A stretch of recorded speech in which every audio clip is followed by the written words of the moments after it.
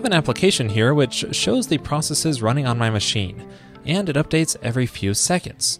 Now this is a frequently polling request, so it would be nice if we make this update request as efficient as possible in our Rails application.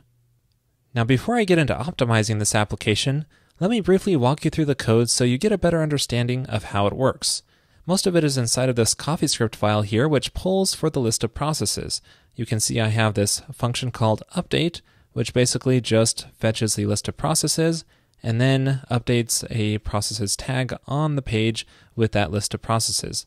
And then it does this every 3 seconds in the application. Now this path right here, the processes/list, is going to route to the processes controller list action that you see right here. And this is very simple. It just runs this command to fetch the list of processes and then renders that back out as text to the client. Now the issue here is that we're going through the entire Rails stack here for this simple list action, which just renders out some text. We don't need the entire Rails stack here, so we could shave off a few milliseconds if we bypass it. Now in the past, I've shown how to do this using Rails Metal, which is a way to respond to a request without the entire Rails stack. However, we have a problem, and that is Rails Metal was removed in Rails 3, and rightfully so, because there are a couple of alternatives which work better in Rails 3, as you can see in this commit message.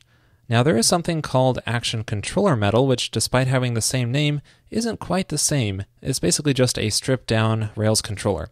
And it's not going to give us as much performance boost as we're looking for here, so I'm not really going to use Action Controller Metal here. Now the core of the issue is that much of the request processing now happens through rack middleware. So what happens is the request comes in and it goes through all of this middleware here before it hits your Rails application routing at the end here. So you may have a highly efficient streamlined controller that handles it as an endpoint here, but it's still going to go through all of the middleware listed here. So to get by this, you can actually make your own middleware and place it at the top of this list here so that it gets hit first before any of the other processing happens. And that's the solution I'll be going with in this episode.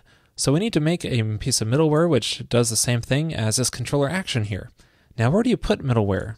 We could put it in the lib directory, but in this case I'm going to actually put it under the app. I'm just going to make a new directory here called middleware. That way it'll be auto-loaded. So I'll make a new file here. Let's call it processes list.rb.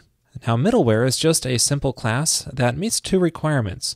One is that it can be initialized with an app passed in, and I'll just store that in an instance variable. The other is that it responds to call just like a rack app does. And in here we can see if the path, which is the environment path info, matches the processes/list. And if it does, then we want to respond in the same way that that list controller action did, which is 200 OK response, and the content type should be text/plain, and we want the response to actually include a list of the items, and I'll just paste in the same command that we did in the controller like that, so it displays the list. And then otherwise it's just going to forward this call on to the application that was passed in, and that should be an instance like that. So now this piece of middleware has roughly the same behavior as that controller action, but we still need to add it to our application. And to do that, I can go into the application config file here, and at the bottom I'll just add a call to config.middleware.use, and then you can pass in the class such as processes list.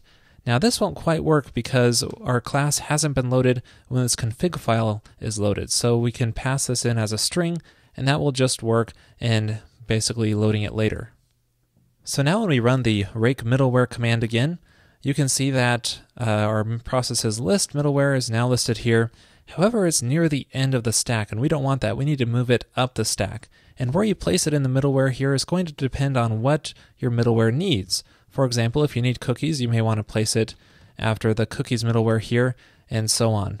Now, I explain all this various middleware in episode 319, so check that out if you want to see what it does.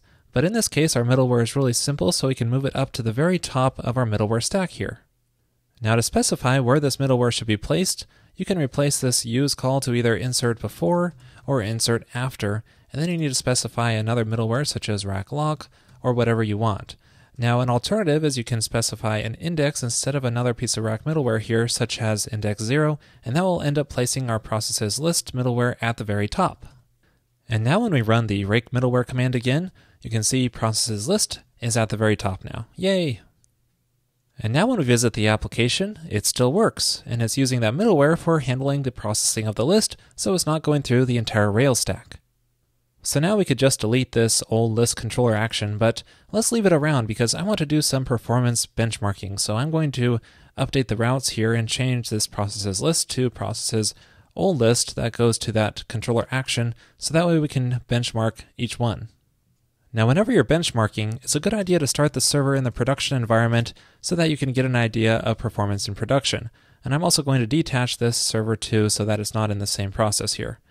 Now to do the benchmarking, I'm going to use the AB command, and let's trigger 100 requests on the Rails app. So that's localhost port 3000 /processes let's do our old list first.